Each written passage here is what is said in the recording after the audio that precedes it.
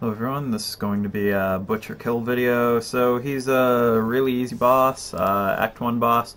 He has like 4 or 5 abilities he uses. Number 1, he has a melee attack, which is just that normal swing. He also has another more powerful melee attack. That right there is his charge, just get out of the way and he'll run himself into a wall. He has that multi-spike attack that you just saw. He has that hook, which he charges up, which you just saw.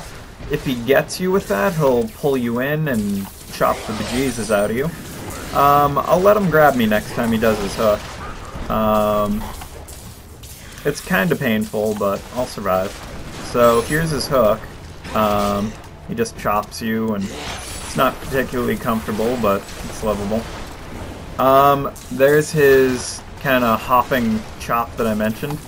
And aside from that, the only thing that you kind of have to worry about is the floor. The floor turns fiery, and if you stand in it, you take some damage.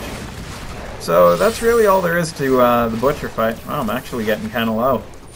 I'm playing kind of careless today. But where I'm only on Torment 2, he doesn't really have that much life. So, uh-oh. Ow. That was a little hurtful. Wow, how did he get me with that? Oh well, whatever.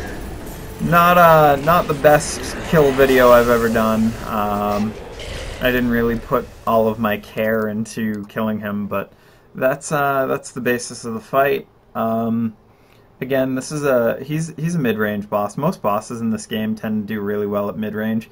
If you're a barb or stuff, the only thing you need to do is kind of like dodge his hook attack, which he really doesn't use much if you're not at range. Alright, good luck guys. Stay out of fire.